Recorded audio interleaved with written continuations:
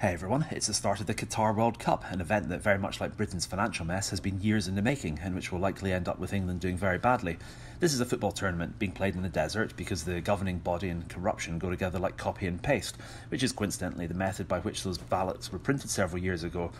I was going to say they go together like gin and tonic or beer and football, except that brings us to the next point, which is that alcohol is going to be banned at this year's tournament, much to the chagrin of Budweiser and of fans, all because, once again, they're playing it in a punitive Islamic state where even George Best would be scared into sobriety.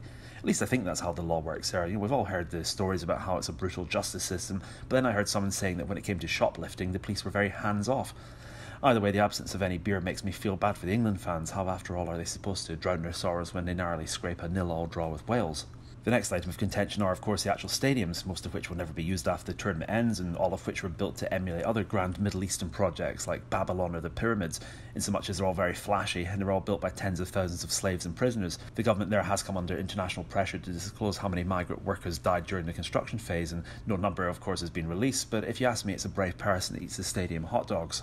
For me, the one good thing to come out of this tournament is the fact that questionable teams like Iran might actually be a force to be reckoned with this time around. They are, after all, used to playing in that sort of weather, unlike, say, France or Germany. And this is Qatar's first appearance at a World Cup, getting automatic qualification in exchange for hosting the thing. I'm not really too sure if they're any good, and nobody really knows too much about them. I asked a friend if he could name any Qatar players, and he responded with Eric Clapton, Brian May and Jimmy Page.